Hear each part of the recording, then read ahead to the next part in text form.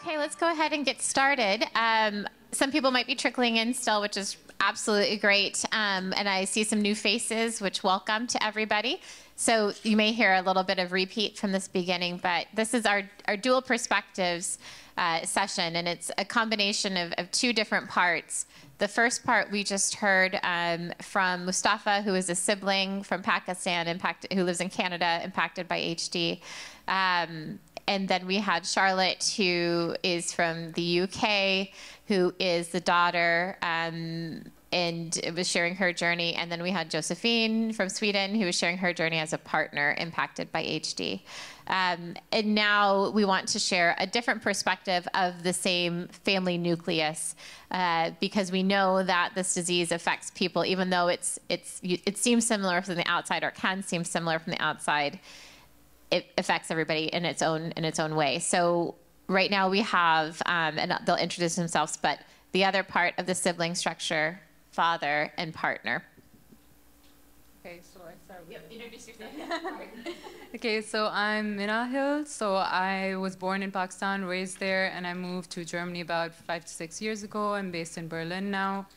My relationship to HD is that my mother had HD. I think she started showing symptoms a year after I was born. I had no prior relationship to her besides watching her with the disease. So never really got to know her as a person, just saw her suffering most of my life. She passed away when I was 12. I'm at risk. I haven't been genetically tested, 23, so just dealing with all of that comes with it. Hi everyone, my name's Paul Conn. Charlotte is my daughter who just spoke. Basically, my exposure to HD is the fact that Elaine's nana had HD, as we found out after on post-mortem. Elaine's mum had HD, Elaine has HD, Charlie has HD, and we have another daughter, Hannah, who's younger than Charles, who's at risk of HD but hasn't made that decision yet. We live in Durham in the UK, North UK, and that's it. So I'm Dennis, I'm from Sweden, and before I met Josephine, I never heard about HD, so it's a lot of input when you hear something like HD. It's very overwhelming, and yeah.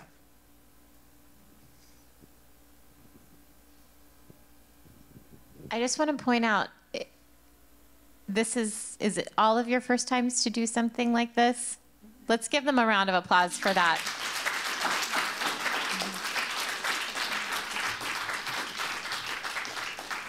It takes, as we've said, it takes a lot of bravery to be able to do this, and emotions are real, and everybody can understand that. So thank you for putting yourself out there for this.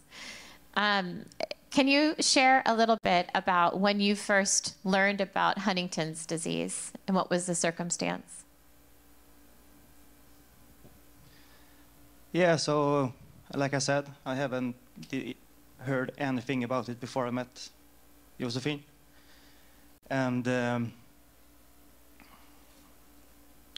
yeah, it's been a long journey, emotional journey. A lot of doubts. Can I support her in this enough? Can I make it in the relationship?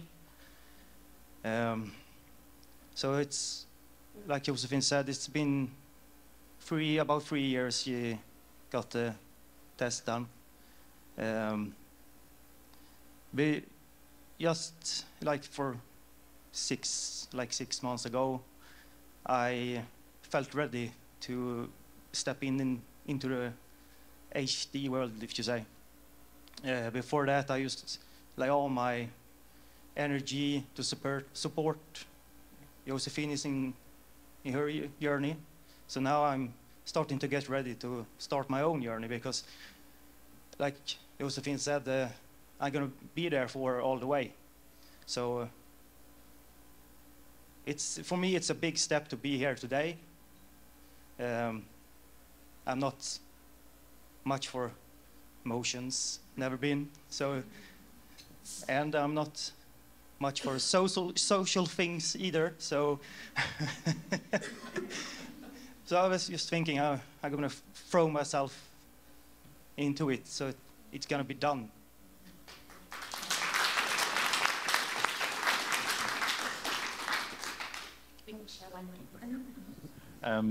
My experience is professionally, I started my career as a nurse, so I had some exposure to Huntington's disease, especially when I worked in the nursing homes when I was doing a degree after I'd become a nurse. And basically those people at that time were very poorly, they were bedfast. So at that time, it had no personal connection whatsoever. I just knew that they were patients I was caring for. Fast forward then to obviously the beginning of, literally the turn of the century.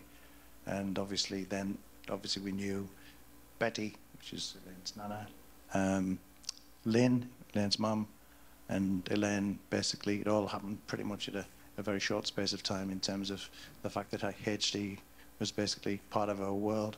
And it still didn't really have the same significance as I didn't really make the connection between the people who I'd looked after in the nursing homes for whatever reason and the people who were now part of my everyday life. There was no connection there whatsoever because they were all, especially Elaine, was fitting well, and as was Lynn at that time. So that's my first exposure to it. So my story was a bit very different, actually. It was very, very brutal, I would say.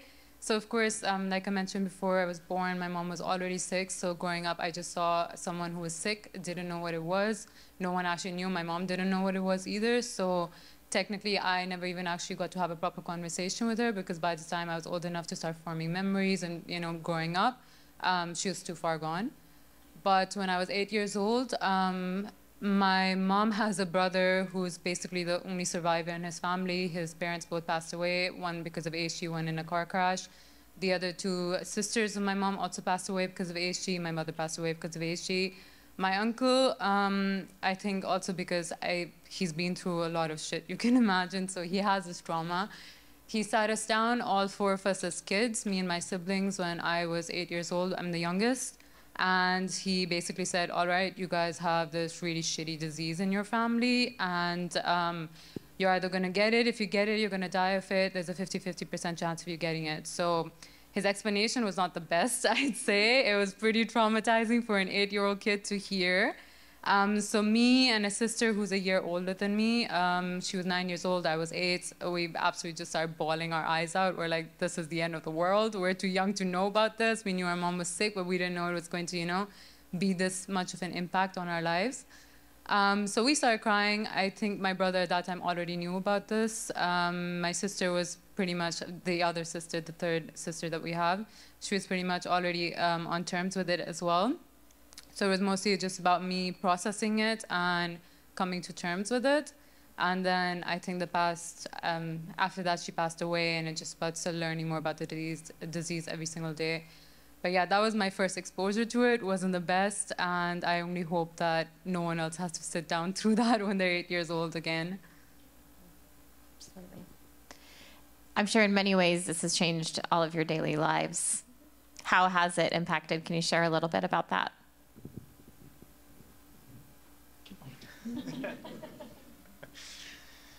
Yeah. What I'm gonna say, but we're trying to take goals and make them smaller, easier to get to. For me, I've always set goals in my life, and it was hard for me to cut down those goals to smaller goals on the way. And I know some of my things I really wanted to do or have in my life, it's been a procedure for me to understand that I maybe never will. And it took a lot of my mental capacity to just try to live with it. So, but just like Josephine said, communication, always be open, because if I suffer, she will suffer too. And the biggest thing is she need to know that even if I suffer, it won't, what's the word? Yeah.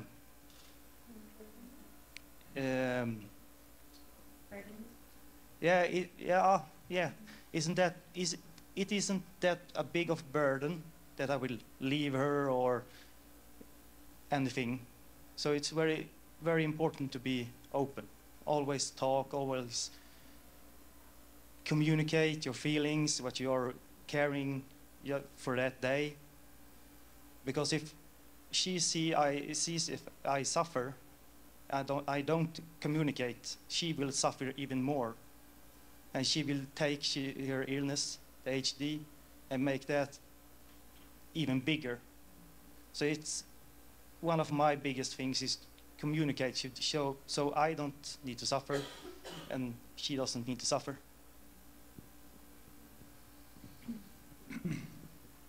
I think if I think about the impact on daily life, I could obviously look at that in a very singular way in terms of how daily life impacts on Elaine every day.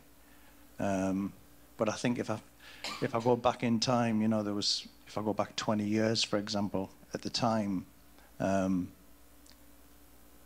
HD didn't impact us at all. It had no impact whatsoever. And I can remember looking ahead about 20 years ago, just feeling, I suppose, absolute terror, really, at what was coming. And now, pretty much, we're in the eye of the storm. So now we try to work through pretty much daily life in terms of breaking it down into every single day and taking every single day at a time, and trying not to look too far ahead, because obviously not looking too far ahead without inserting all of the research and the other things that are coming along would be a mistake. And I think alluding to what the guy said earlier, which I thought was very, very helpful.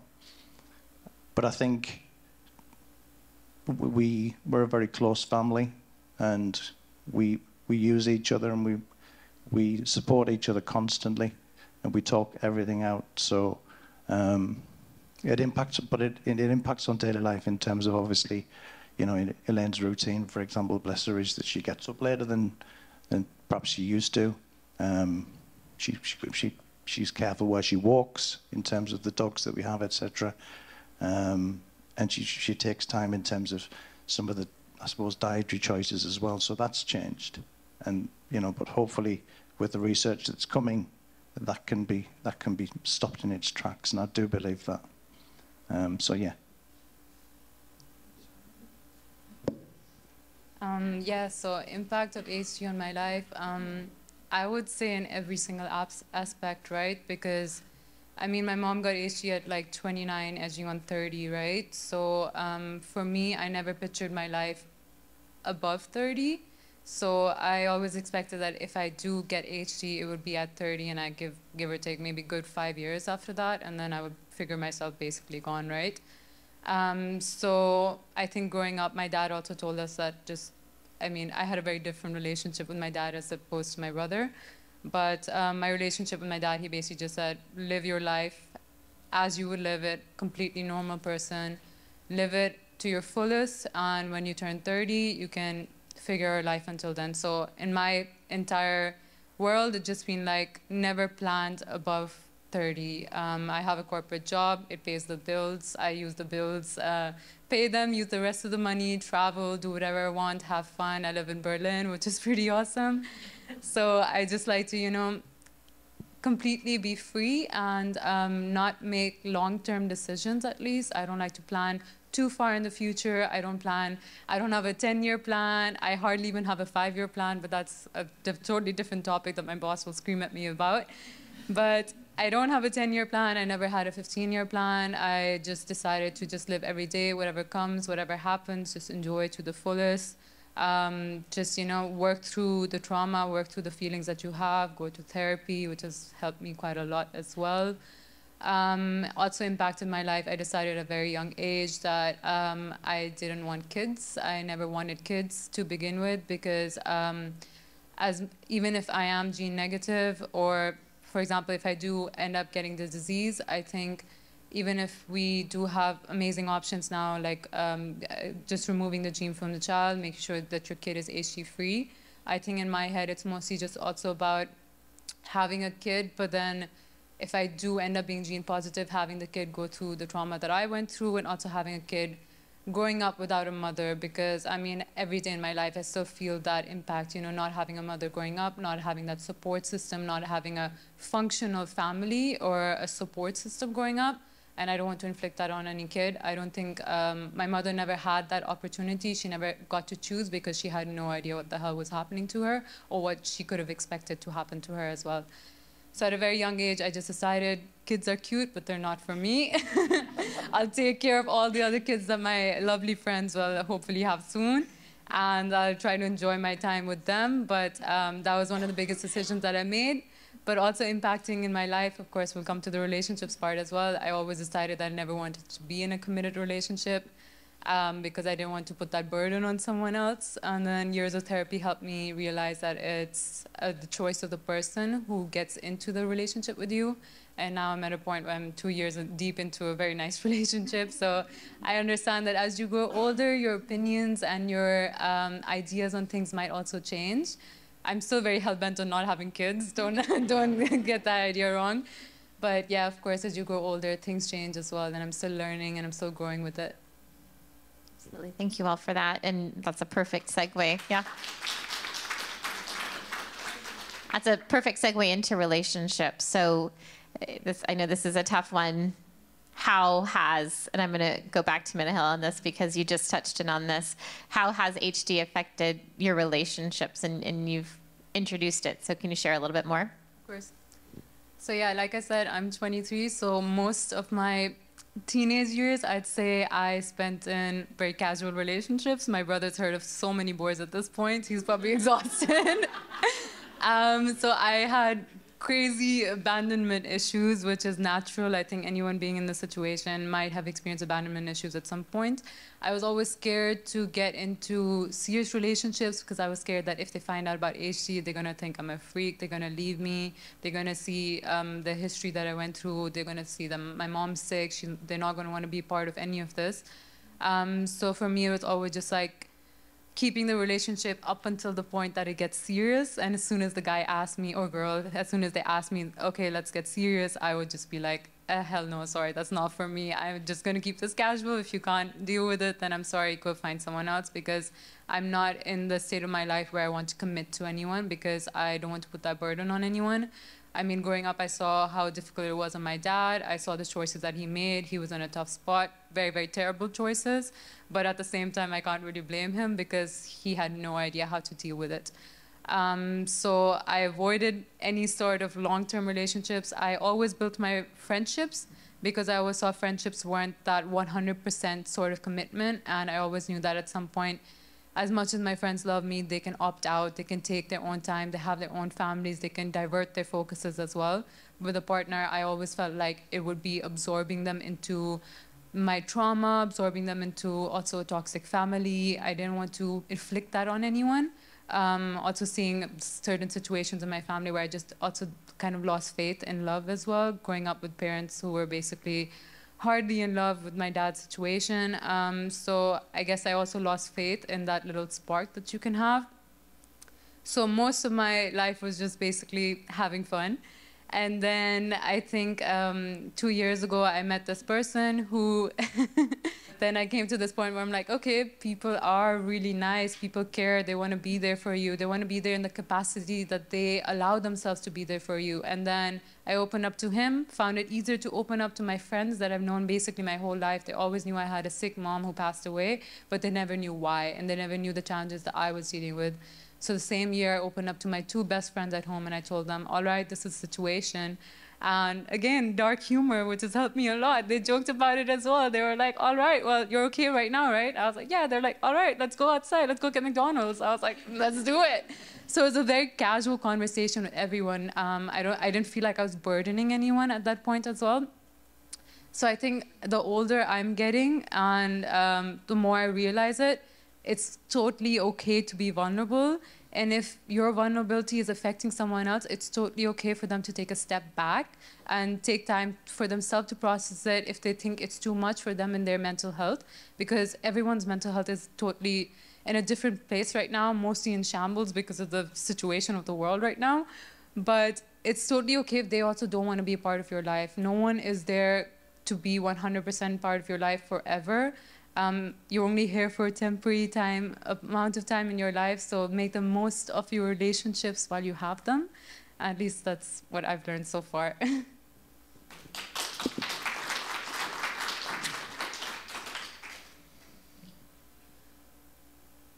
So the biggest thing living with Josephine, with the HD, for me, is my fear to not be able to be there for her. I'm very afraid that I will mess something up or make her sad or just don't.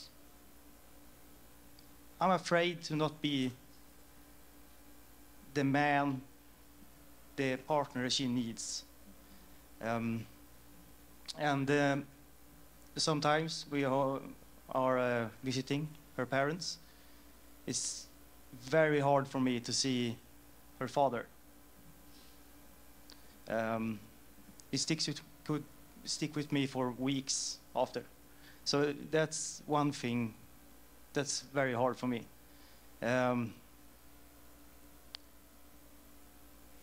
But it's giving me much too, because I've always been a person that always wanted to learn more, and standing beside people I love and give me affection and things back. So it's a lot of, it's a like I said before, it's a journey for me. It's just the tip of the iceberg right now, and it's hard sometimes. I wake up early in the morning, and I can't fall asleep again, because I can't comprehend the feelings about it. What could I do more? So that's why I'm here.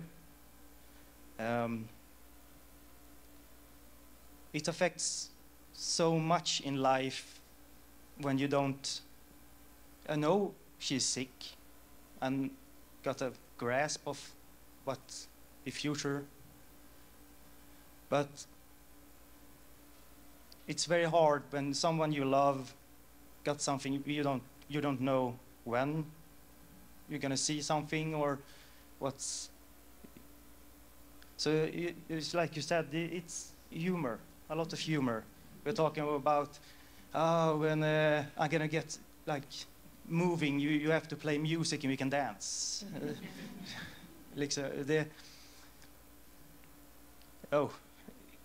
Became quite hard to talk about, but it's so hard to understand what I can do, and it's hard when I'm sitting at work. Sometimes it's just I can't work. I have to take like 10 minutes just to breathe, just to understand, because it's something that reminds me about my situation and Josephine's situation, and it's very, very hard. In my upbringing, my parents always taught me, you never surrender, you never give up. Mm-hmm. I think it's the Marines that have that. So it's always persevering, never give up, even if you're at the lowest. And like again and again, communication. It's I don't know how I'm going to say it, but it's tough sometimes. It's very tough. to see someone you love. And just sometimes Josephine says, so why do I even keep on living? And the easy answer is me. My 2 kids, which she is very wonderful with. But sometimes even I wonder why I keep living with her. It's very, very important to take a breather. It's when I lost my mother, we was very close together. She always helped me. I was just gonna say rascal. And she was the only one that believed in me all the time. And when she passed, Josephine, we just met, she just stepped in and told me, you are someone, your value in life, for your kids, for yourself, for other people. And I'm trying to be the same, do the same to her. Some days it's harder than other. It takes a lot of mental power and so on. But I'm very, very glad for Josephine, even with the HD. And yeah.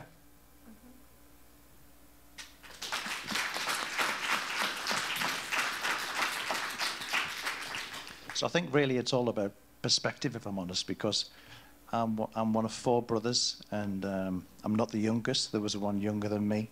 His name was Tim, and this is relevant. Stay with me.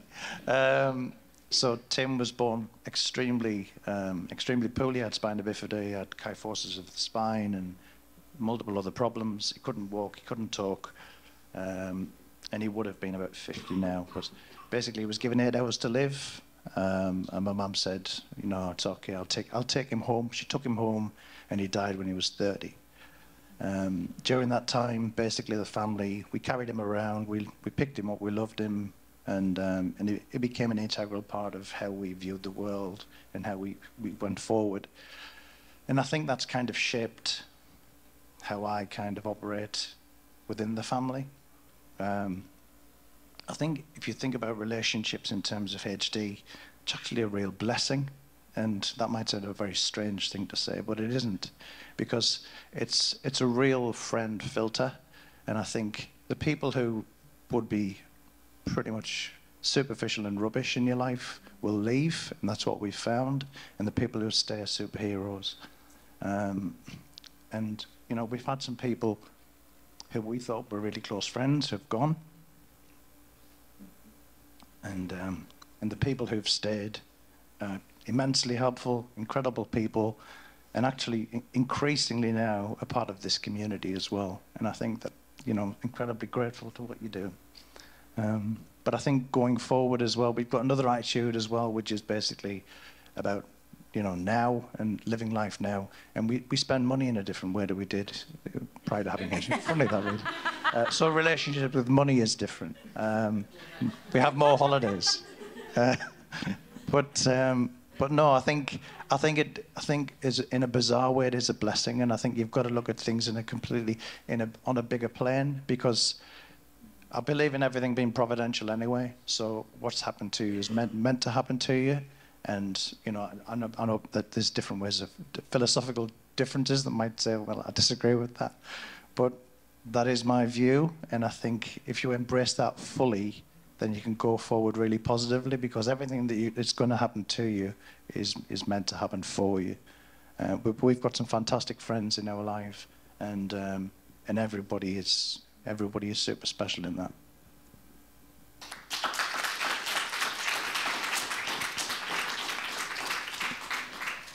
Okay, so we're a little over, which again is totally fine, but I just want to allow some time for a break between. So in a couple of statements, how do you all stay positive as you face how HD has impacted you individually? Like my brother said before, I can't echo it enough, therapy.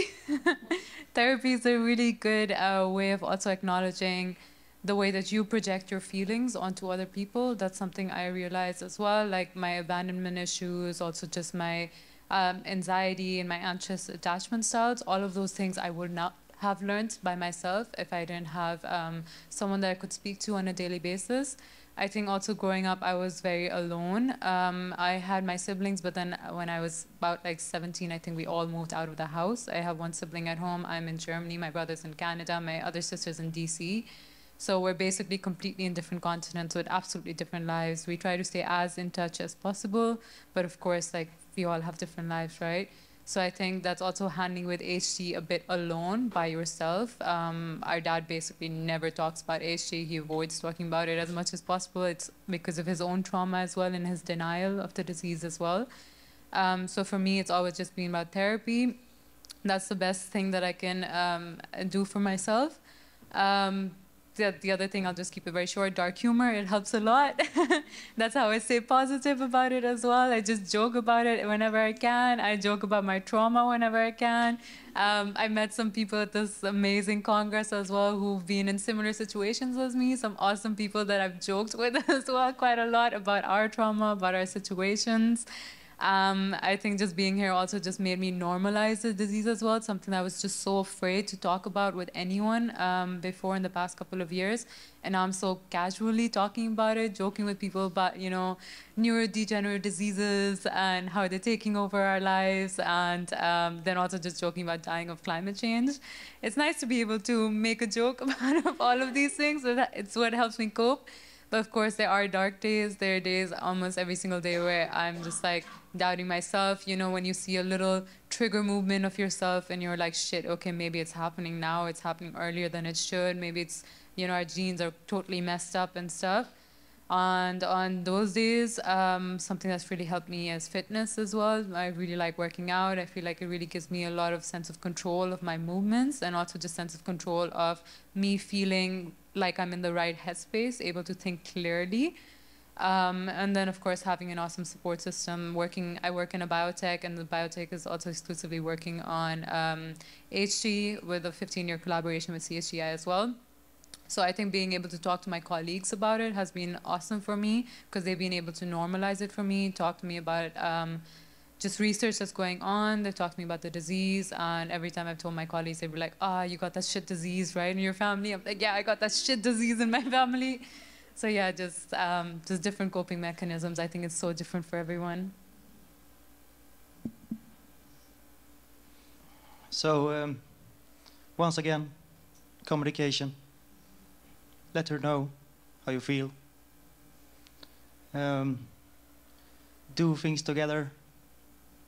Sometimes just watching a movie in silence, just being there. Talk to others. Sometimes it could be Josephine's mother, maybe. Just talk. Ventilation. Don't bottle it up because it's gonna explode some way. So like this, very new for me, being at Congress.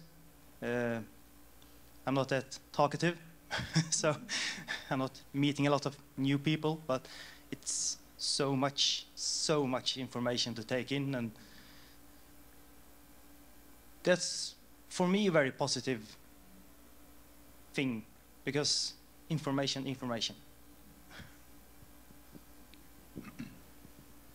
Have a faith. We as a family have a faith, so we believe in prayer, and we'll keep on doing that. I also believe as well that the intervention can come from the scientific community, and I think if you're going to have HD, probably now is the time to have it, because I think the interventions are coming and incredibly exciting, and I think this weekend's been, you know, a real boon in that respect. And I think just taking every day at a time and enjoying every moment, and that's pretty much it. just going to quickly add to that. Also, just thanking all the very dedicated scientists who have these amazing ideas and all the work that they're doing as well. I'm just echoing on also just what you said. Now is the, I guess, not the best time. There's never a best time to have HD, but now would be a great time to also just be helping out in research as well. We're at that point where technology is advancing like crazy, and I guess that gives us a sense of hope as well. So hats off to the awesome scientists that are working in the field.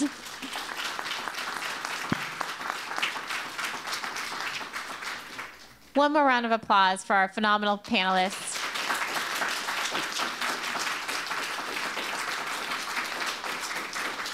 We definitely know this is not easy, but the fact that this is your first time sharing your experiences in a platform like this, you did amazingly well, and we really appreciate you taking a chance and doing this for us.